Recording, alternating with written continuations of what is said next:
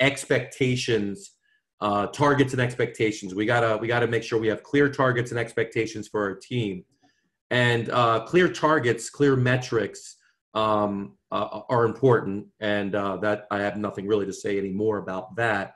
But it's this idea of expectation, because you can have an expectation that your staff person doesn't actually buy into. And if you have an expectation that someone doesn't buy into, you can still have a really kind of a discord between both parties, leadership and the staff. So one thing that I'd like to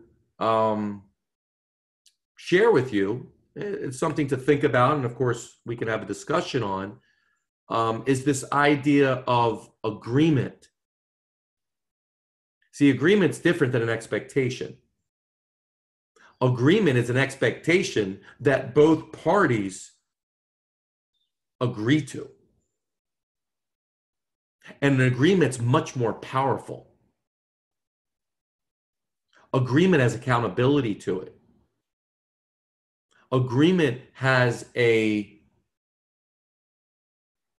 voluntary action to it. Expectation by itself doesn't necessarily have it. These are my expectations, take it or leave them.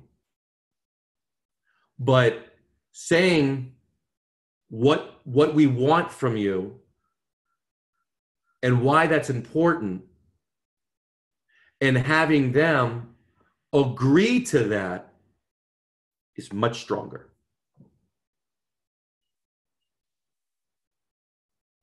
Food for thought.